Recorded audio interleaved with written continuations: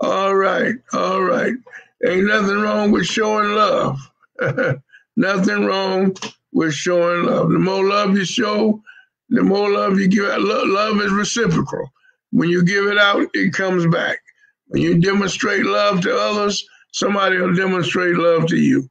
All right. On this Valentine's Day, hope somebody's demonstrating love to you. Okay, let's go to the Word of God. Doc Stokes preached for, rather preach. Yeah, he's a preacher too. He did preach and deliver dynamic word on last Sunday. But we thank God for him. Thank God for Brother Mario. Thank God for Brother King, Brother Poole. Thank God for all of them and how they are helping to keep the ministry of the word going on during this pandemic for New Sardis and abroad. All right. We want to look at the word today from 1 Corinthians chapter 13. Dr. Stokes did read that chapter for us, which is the chapter that we will focus on in terms of our word for today. But we're going to zero in for our sermonic discourse. We're going to zero in on the 13th verse of the 13th chapter of 1 Corinthians, which many of you know is often referred to as the love chapter. I think it's only befitting that since this is Valentine's weekend, everybody's focused on the thought and the idea of love, that we deal with that topic just a little bit. Hopefully it'll be edifying. Let's pray. Father in heaven, we pause just now to look to you, asking for your divine help, Lord, as we present and proclaim your word, Lord. I pray that you help me preach, not for form, nor for fashion, but Lord, to the end, somebody would hear a word from the Lord.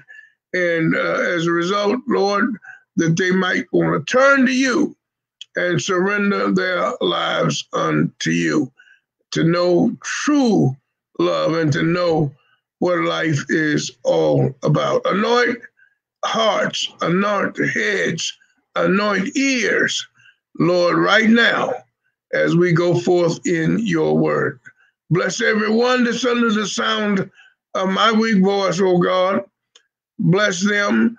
Bless those who are on now, those who will come on, those who will listen at a later date. We pray, Father, that your spirit will be the guiding force, Lord, as we relate to this, your holy word. Lord, we realize that you are God, and beside you there is none other. Without you, Lord, we can do nothing. But with you, all things are possible. Help us to develop and continue to grow in our relationship with you. Lord, we love you today. We pray for grace that we can love you more. We know you love us. You demonstrated that a long time ago. Pray for all those that need a word today, a word from you, Lord. Pray for those who need a touch of healing from you. We pray for them. We pray for them that need comforting today. Lord, comfort in the name of Jesus, even as you promised. Do these few things for us. We will be so careful to give your name the praise, to give you the glory, and to give you the honor. For we ask it in Jesus' name, and for his sake we do humbly pray, amen, and thank God. All right, from that 13th verse of 1 Corinthians chapter 13, we're going to find these words, if you will, and this is coming from the King James Version of the Bible. He says, and now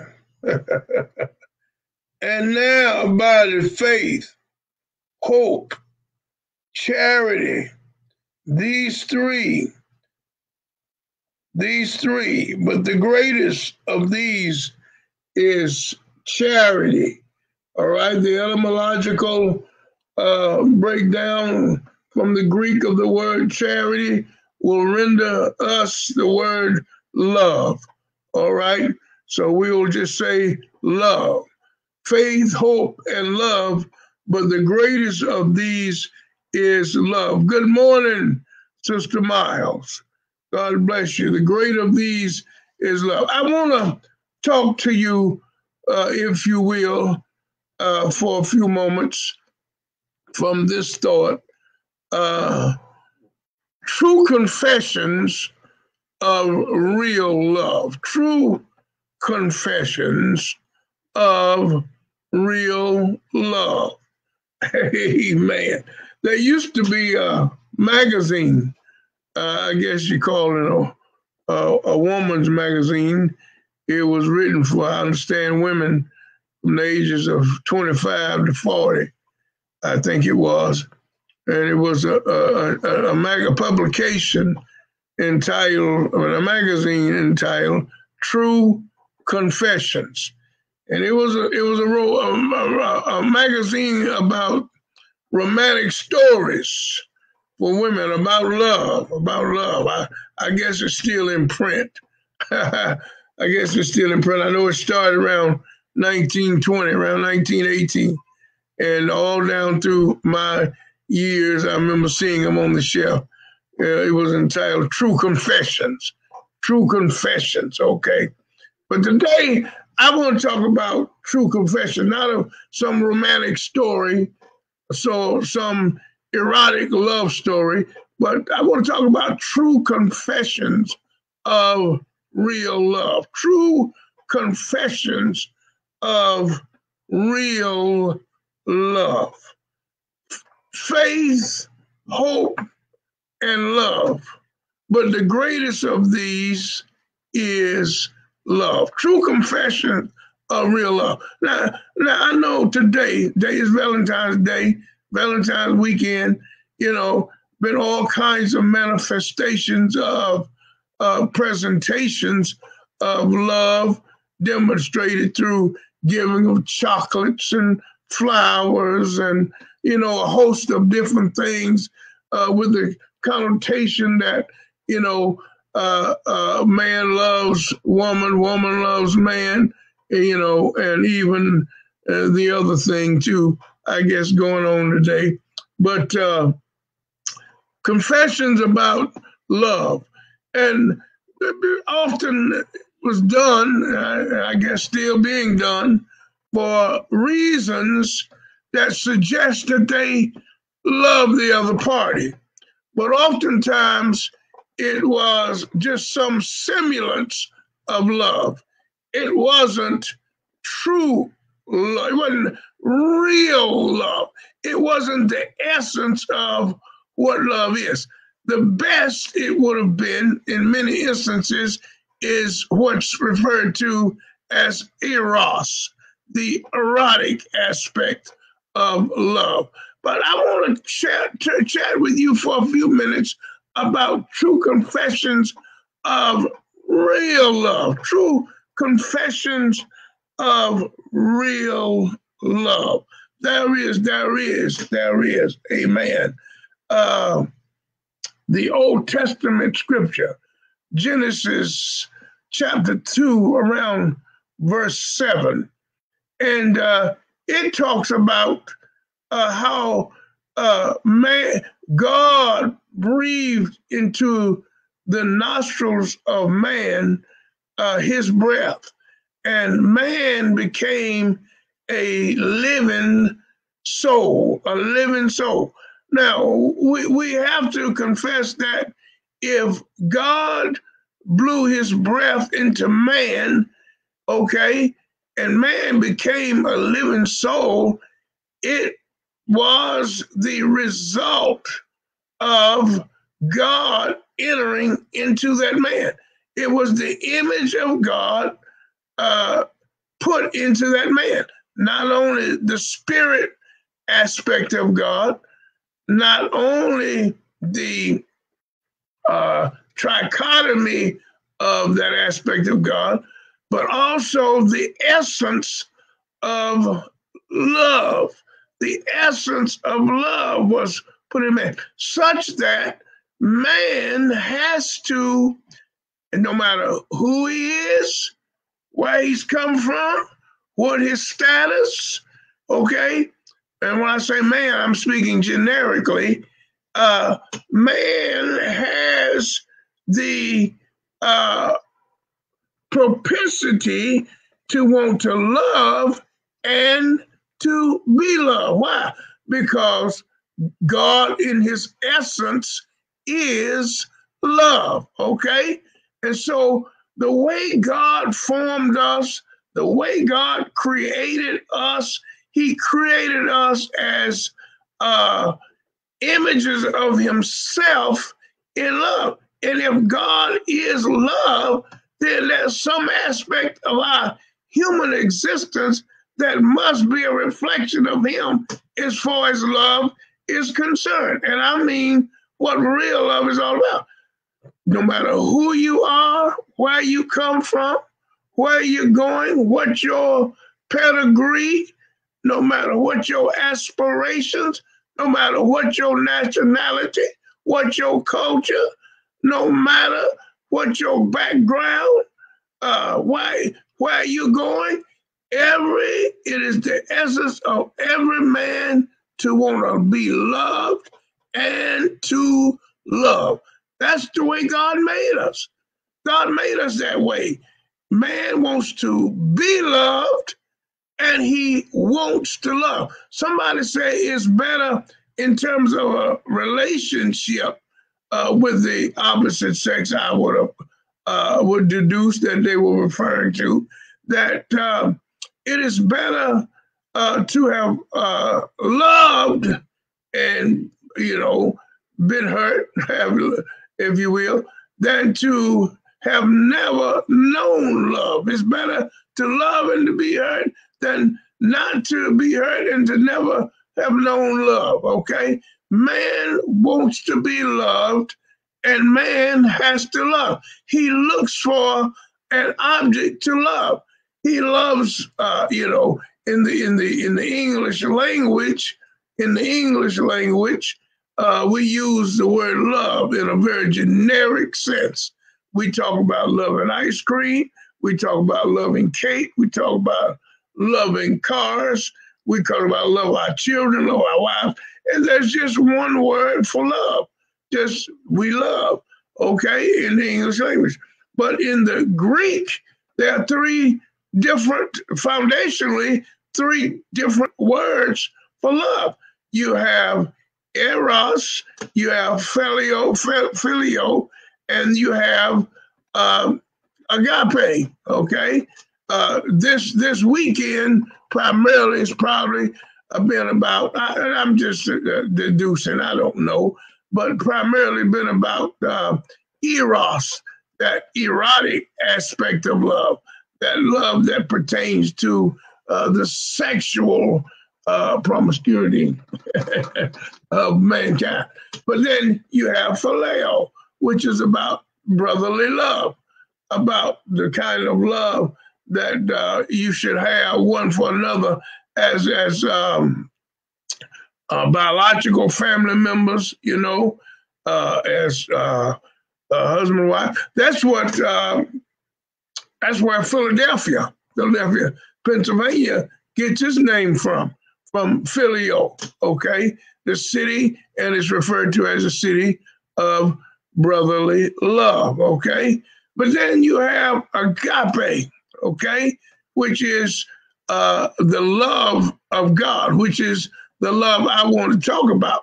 And I want to talk about true confessions of real love, true confession of real love. I'm not talking about just confessing aspect of love for the sake of some physical gratification or for some desire to receive from the other individual, but I'm talking about a true confession of a real love, a demonstration of love that it supersedes any other aspect of love. I'm talking about a love that was demonstrated by Christ, by God through Christ for mankind. And that's really what I want to deal with as I go forward this morning. God, as I say, blew into his nostrils of man uh, his breath. He became a living soul, and he blew into his nostrils also the essence of who he is. God is love. Hello, somebody. God is love. Now, when we look at this text for this morning, we're thinking about the fact that chapter 13 of First Corinthians is a love chapter, and we look at why Paul felt the need to write this chapter because of what was going on in the Corinthian church. Well, chapter 13 is here because of what Paul has written primarily in chapter 12 of First Corinthians. First Corinthians chapter 12 gives rise to First Corinthians chapter 13. Okay, yes. So it starts in the 12th chapter of First Corinthians. In the Corinthian church, there were things that were going on that wasn't very lovely and loving, supposedly, of God's children. And so Paul felt the need, to pen some scripture, give us some word from God to better help us to understand what divine love looks like and how it should behave itself and what's the essence of divine love is all about. You see, divine love is preeminent. Divine love, the agape love, is not only preeminent, it is permanent. Divine love is prominent. And actually, the whole Bible is a love book. The whole Bible is a love story. You want to talk about a true confession magazine, a love magazine, a love book? Listen, you get in the Bible, and the Bible will give you story after story about what real love is all about. And so when we look at this church in Corinthians, in Corinth, it was a church that were demonstrating behavior that wasn't reflective of the true love of God. Help me, somebody. It wasn't true. Yes, it was a church. Yes, it was talking about knowing God. But when we look at the behavior and you look at how they were acting one toward another, it said very little about the essence of real love. And so I want to talk about the true confession of real love. All right? The first thing I'd like to mention to us is that, and I want to look at faith, hope, and love. I want to look at these two before actually get to agape love. I want to look at faith. What is faith? The Bible says faith is the substance of things hoped for, the evidence of things not seen. All right? We need faith. We need faith. The Bible said without faith, it's impossible to please God. Isn't that what the scripture say? It's impossible to please him. But with faith, yes, all things are possible. Yes, we need faith. Faith, which is a persuasion about the truthfulness about who Jesus is. Amen. And we have to have faith in order to appropriate Christ in our own lives so as to experience salvation. Yes, we have to have faith. Without faith, Christ will never become a reality in your life.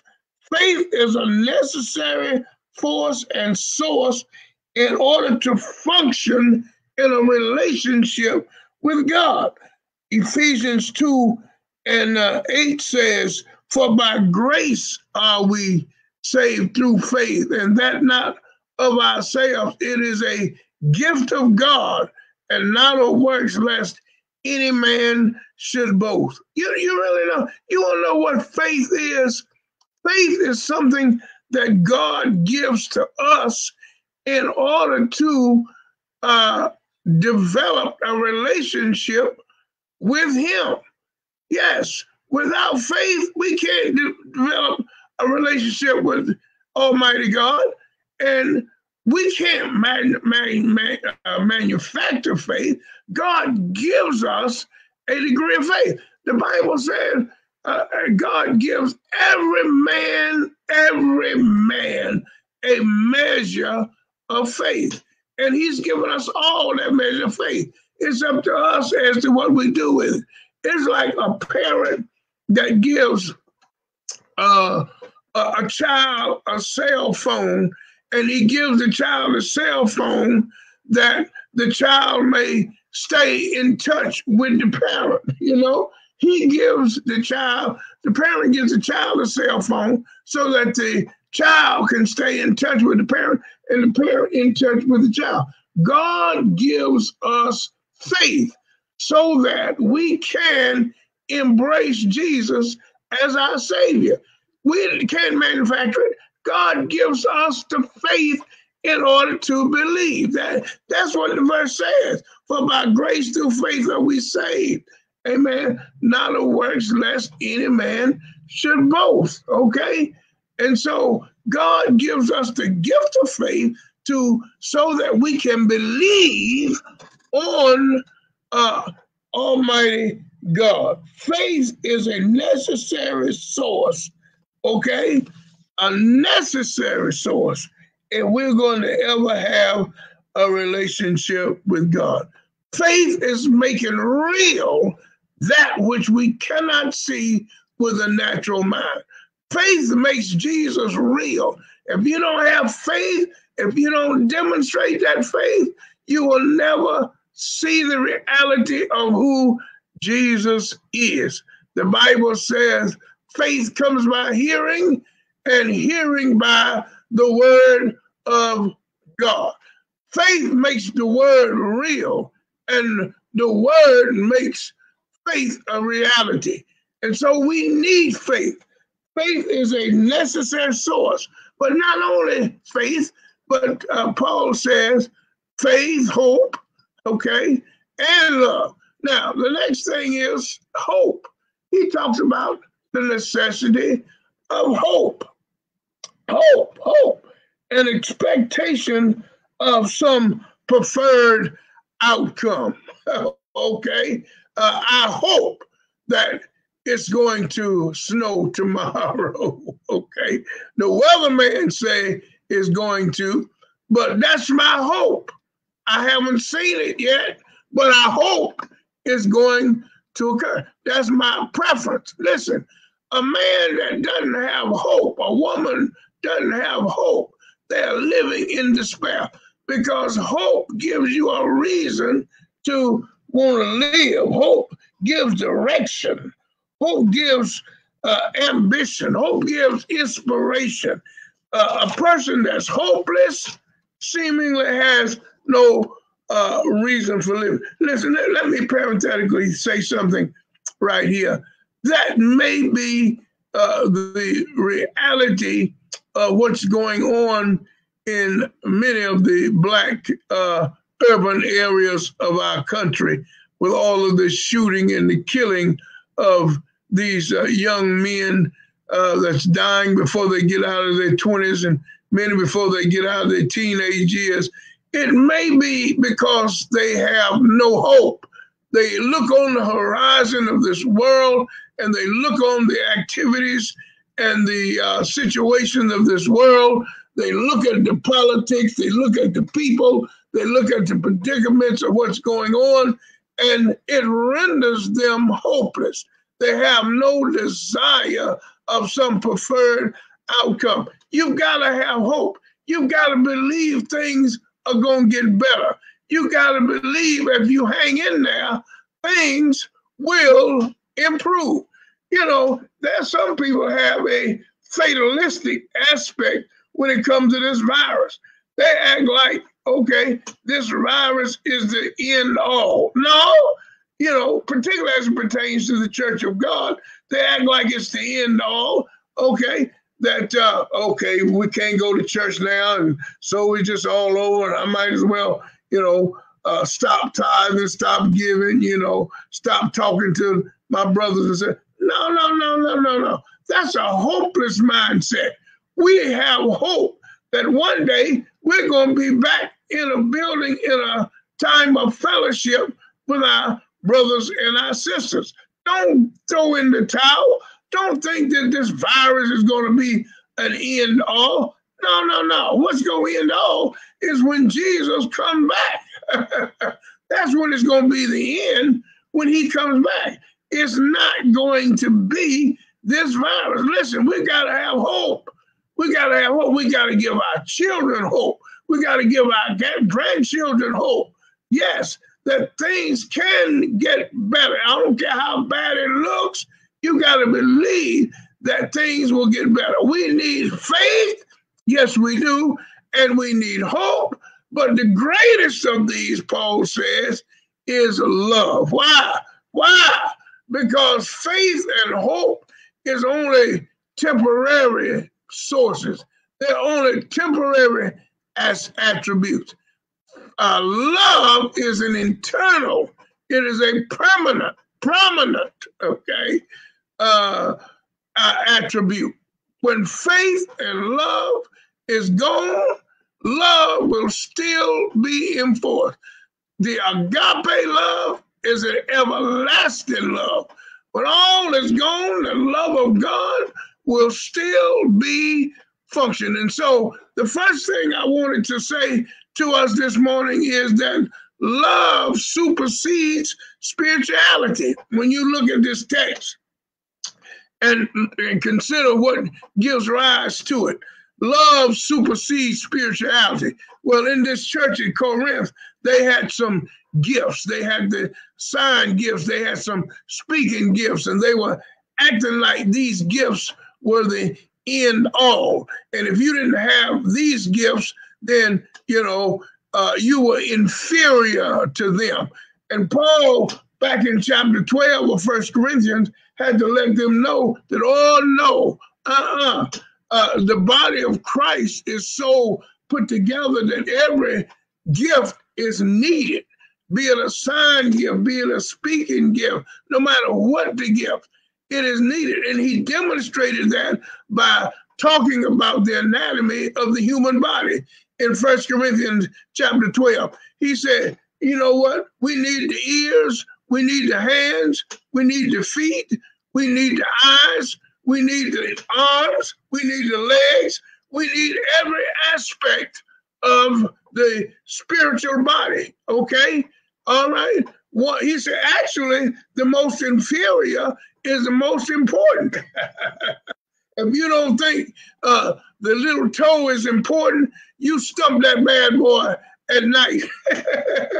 and you hurt that bad boy and the toenail come off. You'll see how important that little member is. Every member of the body of Christ is important. Amen? Every member is important. And Paul had to talk about that in terms of the gift of love. He said, now all these gifts are important, just like all the members of the body is important. But then he jumps over in chapter 13. At the conclusion of chapter 12, he says, I'm going to show you a more excellent way.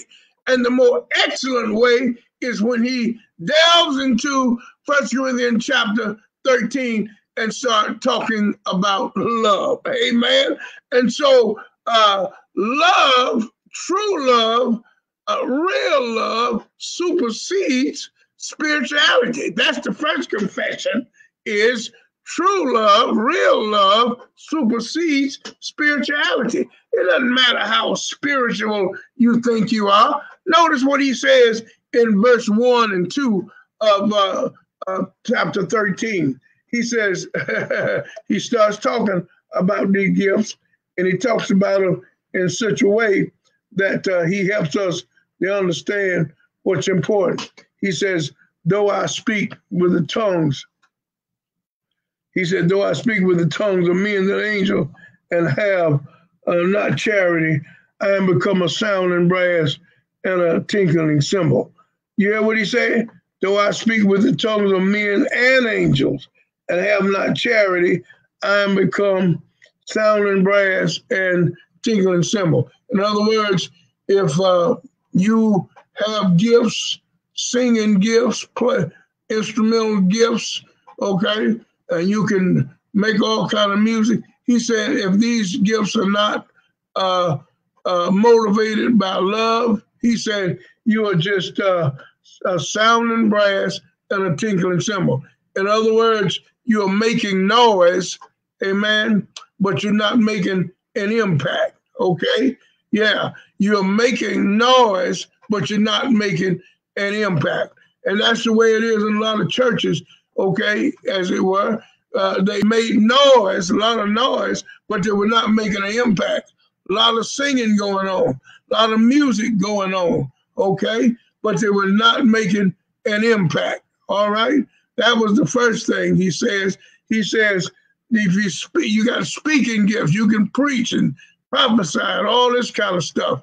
But if it's not motivated by love, and if it's not about love, then it doesn't mean anything. No matter how good you sound, no matter how you can hoop it out, it doesn't matter if it's not motivated by love. And then he said, though I speak, he said, though I have the gift of prophecy and understand all ministry. Notice the word all. And he said in these verses, he says, all, understand all mysteries. I mean, this is total, this is conclusive when he says all. That's everything, covers everything. He said, have the gift of prophecy and understand all mystery and all knowledge, and I have faith so that I can remove mountains and have not charity. He says, I am nothing. You can have these gifts. People think because they have gifts, you know, it makes them spiritual. But if you don't have love, if you don't have love, it's not motivated by love. And so love supersedes spirituality. You can be all kind of movement, but if not motivated by the master and his love, then it doesn't mean anything. He said, it profits me nothing. He says, I am nothing. A life without love is an empty life. A life without the love of God. Oh, yeah, you can have phileo and eros, but if you don't have agape, you are empty vessel. Hallelujah. In terms of impacting and doing any good, you're an empty vessel. I read something the other day as I was preparing for this word. I was reading something, and this is for husbands and wives. It kind of struck me because it struck me when I read it. It said, real love starts in the kitchen. All right, I'm going to let y'all figure that one out yourselves. Said real love starts in the kitchen. That's for husbands and wives, I guess, okay? But we didn't really realize that if we don't have true love, man, I'm not talking about eros and phileo, I'm talking about agape, okay? Faith, hope, love, okay? But the greatest of these, we need faith, we need hope, but the greatest of these is love, because real love supersedes spirituality, no matter what you give. Then he goes on to say that this is the ultimate of this idea of having gifts and being spiritual. This is the ultimate. He said, though I give my body to be burned. You see that? He said, though I give my body, that's in verse 3. Though I bestow all my goods to feed the poor, that's giving up everything, all your finances to feed the poor. He said, I'm giving up everything, okay, to feed the poor. And then he said, though I give my body to be burned, that's all you got is your body. I give that. Well, think of the impact of what Paul is saying here. No matter how spiritual you are, but if you don't have love mixed with it, he says right here, he says, it profiteth me nothing. Give my body to be. Listen, the Muslims always becoming modern. They're tying bombs to themselves, going into populated areas, and then igniting the bombs, and they become martyrs. They're giving their bodies. But if they don't have the love of God, hallelujah to his name, if they don't have true love, I'm confessing the word here today. If they don't have true love, they just, like my friends say, they just a piece of burnt toast. That's all they are. They gave their bodies to be burned. They just became a crispy critter. That's it. A crispy critter with no profit. You can give your body to be burned, but if you don't have the real love of God, amen, not motivated by the love of God, it's nothing. I'm giving you some true confessions today. But not only is does real love supersede spirituality, true love and real love supersedes status. Yeah, that's what I want to say. It supersedes status. It supersedes spirituality, but it supersedes status. And that comes from also those verses that I read earlier, right here in 1 Corinthians chapter 13, 3, chapter 1 and 2, and then 3 and 4, okay? And verse 5 says you can do all that, but if you don't have love, it profits you nothing. And then verses 5 and 6 says, true love does not behave itself unseemingly, okay? Yeah, it does not want to always have its way. True love doesn't want to always have its way. It's my way or no way. That's not true love. And then verse 6 talks about does not rejoice in iniquity, doesn't rejoice in the downfall of other people, is not happy to see other people hurting in the body of Christ. All right. So love supersedes spirituality, but love also supersedes status. Paul is saying here that see, people do things and they don't do things out of the right motive. They do things for status. Listen, when you call yourself feeding the poor or helping somebody that needs help, if it's about you when you're doing that, then you have missed the boat, okay? Because it's not to be about you. It is to be about the people that you're helping. Some people, that's kind of a narcissistic personality. Everything has got to be about you. Even when you're helping somebody, it's got to be about you. The spotlight has to be on you. People want to capitalize on other people to intensify, amen, or to magnify their status in life.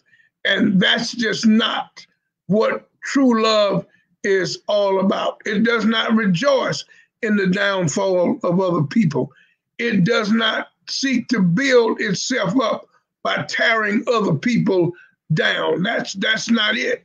That's not the motive of true love. When you got to tear somebody else down to build yourself up, that is not the love of God. That is not true love. No.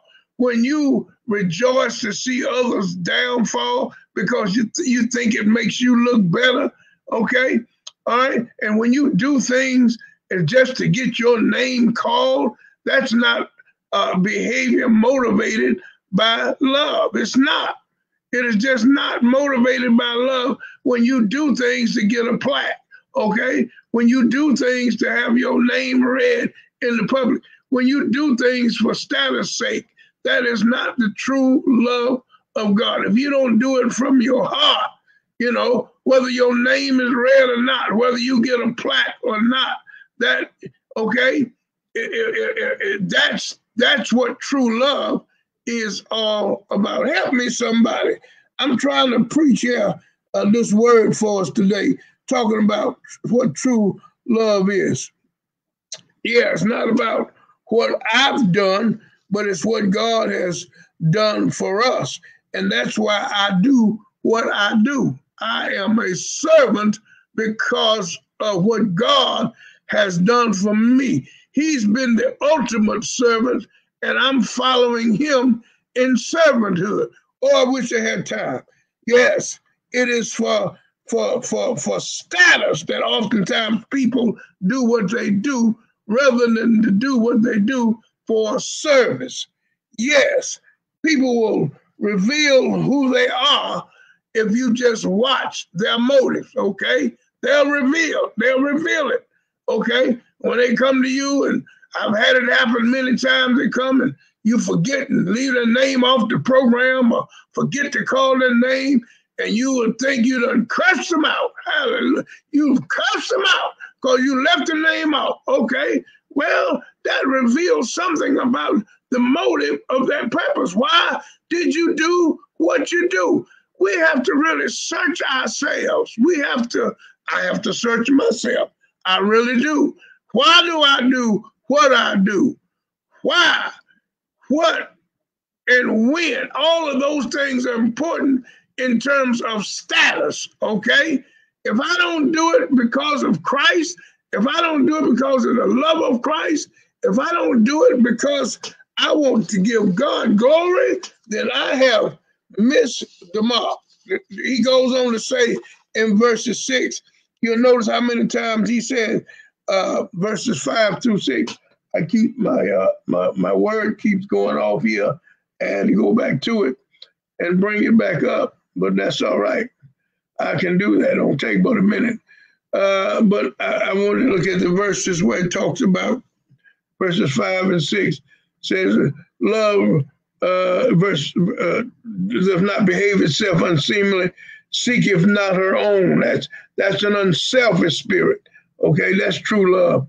Is not easily provoked, thinketh no evil, rejoiceth not in iniquity, but rejoiceth in the truth. Okay, yeah. If I'm rejoicing in the downfalls of others, something is wrong with my motive in terms of my service for God.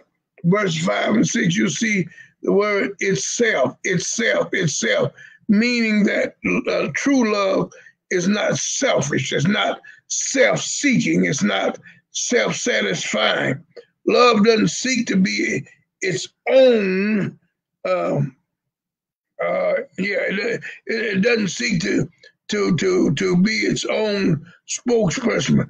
It lets others do that. Love doesn't tear down other people. No, who God has lifted up. And we do that. We get jealous of other people that God will bless. We can't stand it when God blesses other people. And we seek to tear them down. Not only will we seek to tear them down, we refuse to lift them up because we think that's going to take something away from us. That's not true love. Lord God, y'all need to hear me today. We need to demonstrate real love. We need to demonstrate agape love. Many of us still functioning on what Paul said, when I was a child, I thought as a child. All right? Listen, some of us need to grow up and become a man and put away childish things. We need to lay hold on real love, what real love is. Look at this 13th chapter, amen, and make it applicable to our own lives. Don't worry about what somebody else doing. Make it applicable to your life. Are you behaving the way God wants you to behave? Are you thinking the way God wants you to think? Are you acting toward other people the way God wants you to act? Listen, faith and hope is necessary attributes because they bring us to God, okay? We got to have faith to get there. We got to have faith in order to make God real, and we got to have hope to keep this thing alive in us. But then, you see, love helps us to behave like God. We can have faith and we can have hope, okay? Bring us to God. But then if we don't have love, it won't help us to behave like God. We need to believe and we need the behavior. Help us, somebody. Paul said, when I was a child, I thought as a child. Yes, he says, I behaved as a child. But when I became a man, I put away, yes, childish things. Help me, somebody.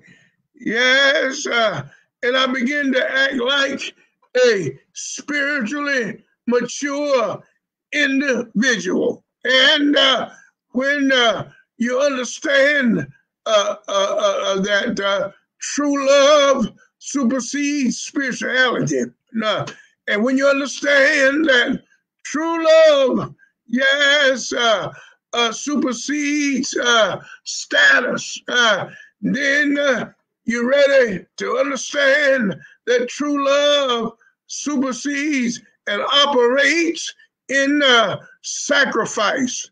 Help me, Holy Spirit. Yes, true love operates in sacrifice. How do you know that, preacher? Because Jesus is our ultimate example. Yes, true love operates in making sacrifices. Again, that's what the first few verses in chapter 13 is about. When you give your body, yes, that's all you have to give. And if you do it with the right motive, yes, it's the ultimate sacrifice. Yes, and if you give all your goods to feed the poor, that's the ultimate sacrifice. You're giving all your worldly goods. That is a sacrifice. Yes, and if you give, I heard the hymn writer say, when you give the best of your service, telling the world that the Savior has come, he says, don't be discouraged when men don't believe you. But yes, he'll understand. Yes, and he'll say, well done. Oh, Lord, I'm glad that true love is superior and it supersedes spirituality.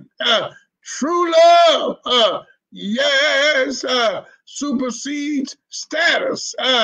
And true love operates in sacrifice. Great God from Zion, oh Lord, love, yes, is above all things. He says, though there be faith, though there be hope, and though there be love, they will, faith and hope will come to an end, but love will continue on. Yes, because love is prominent.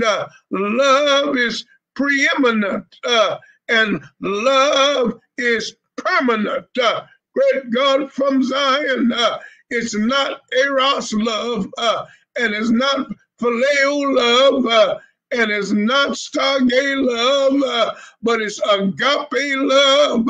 When it's all said and done, this is a true confession, y'all.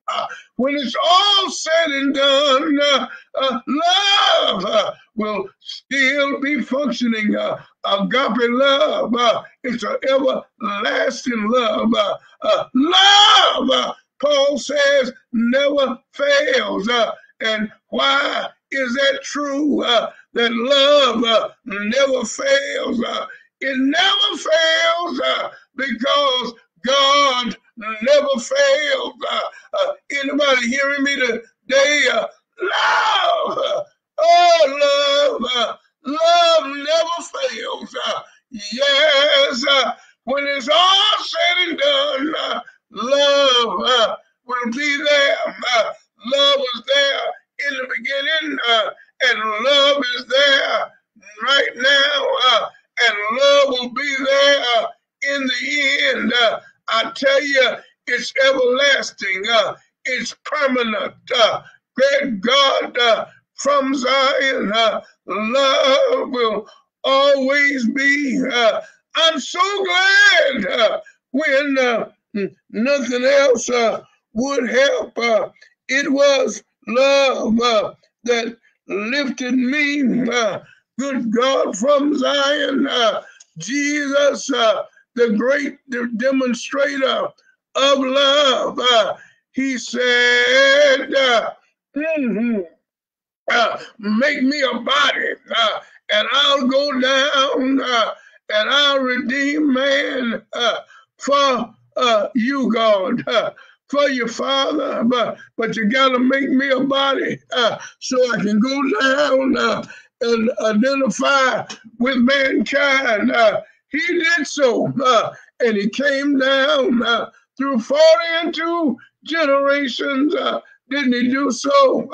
Yes, and I heard, oh Lord, I heard the writer say, for God demonstrated his love for us, in that while we were yet in our sins, Christ died for you and I. He died, didn't he die? He made the ultimate sacrifice with the right motive. He did it because he loved me. He did it because he loved you. He did it without expectation, but he just did it. And now that we know he loved us, he loved us with the right motive, we ought to love him back. Yes, we should. We should love God back because he loved us first. It was love that allowed him to go to a rugged cross, and it was love that caused him to allow wicked men to put a spear in his side and spikes in his feet and crown of thorns on his head. It was love, yes it was, that caused him to hang there from the 6th to the 9th hour. Yes, it was love, yes, that caused him to suffer, to bleed. It was love that caused him to go down in a borrowed tomb and to stay there 3 days and 3 nights.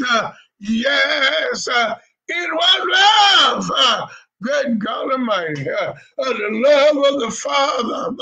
After 3 days and 3 nights, he got up. Didn't he get up from the grave? And he said, I got all power in my hands. The greatest force on this earth is love. It's the power of love. I heard, yes, Al Green say a long time ago, love will make you do right, and love will make you do wrong. Love, yes, make you stay out all night. But love will also make you come home. Love, love. I thank God for the power of love. Yeah, somebody ought to say yes. Say yes. Oh, say yes. Say yes. Thank God. Thank God. God is love. And that's what Paul was trying to tell them at the church in Corinth. He said, I couldn't speak to you as unto spirituals, but I speak to you as carnal. I speak to you as babes, he says, because there's still envy and strife among you. There's still childish behavior among you. Yes, consider these true confessions of real love and move forward to try to emulate what God says true love is all about. Be a follower of me, Paul says, as I am a follower of God. Paul said, ain't nobody spoke with more tongues than me. Nobody prophesied more than me. He said, but my motive has been love. And so whatever we do, we got to do it with a motive of love. No matter the movement, we got to do it with the motive of love. Somebody don't know true love today. They only know the erotic, the phileo. You don't know what true love really is. The unconditional love. I love you just because. Amen. And that's what Jesus did for us. He loved us just because. He knows all about our wickedness and our waywardness. He knows all about why we do what we do. Matter of fact, he said he knows what we're going to do even before we do it. He even knows the thought before it comes in our mind, but yet he loves us. That's unconditional love. That's agape love. Somebody never experienced that kind of love before, but I'm telling you today, you can experience true love. You can experience real love, not eros. Yes, that falls short of agape, not phileo. It falls short of agape. I'm talking about a divine, true love that only God can demonstrate to you. And he can do it. Somebody say, well, God can't love me at night. God can't go to bed with me at night. But God knows the person that needs to be there with you to go to bed with you. God will make sure that you get the right person in your life in order to do that. And so you need to hang out with God. You need to hang out in his word and let God guide you to the person that you should have. Yes, and he'll guide you with a perfect love. He'll guide you with a perfect hand so that you can experience the love that he has for all mankind. Amen. Never experienced this kind of love, but would like to experience it. All you got to do is acknowledge Jesus Christ as your personal Savior. That's all you got to do. The Bible said, if thou will confess with your mouth the Lord Jesus Christ and believe in thine heart that God hath raised him from the dead, thou shalt be saved. For with the heart man believes unto righteousness, and with the mouth confession is made unto salvation. Yes, that's all you got to do is confess Jesus Christ by faith. Confess him by faith and believe that when you do it, it's going to happen. Have hope that when you do it, it's going to happen. And the reality of true love will become a part of your life. Would you accept Jesus today and know finally true love in your life? Would you do that? Would you acknowledge him as your Savior? To as many as received him, got to receive him by faith. To as many as received him, to them he gave power, amen, to become a son and daughter of God. If you'll do that today, amen, you let us know, and somebody will be there to contact you. Hallelujah. Never accepted him but would like to do so today, you can do it right after I finish this broadcast. You are part of the church but got away, want to renew your fellowship, amen. Just make contact with the information. The numbers is on the screen when I leave. There'll be somebody, amen, on the other end that'll help you to do that. Need Christ, need a church family. New starters would love to have you to be a part of our church, amen. There are people there that are genuine and they love you. Amen. There's some will genuinely love you. I'm not talking about hypocrisy, but the real deal. Amen. Amen. If you desire to, amen, to be a part of our church family. Amen. All right. When the information comes on the screen, amen, you can respond accordingly. Amen. And we'll rejoice and praise God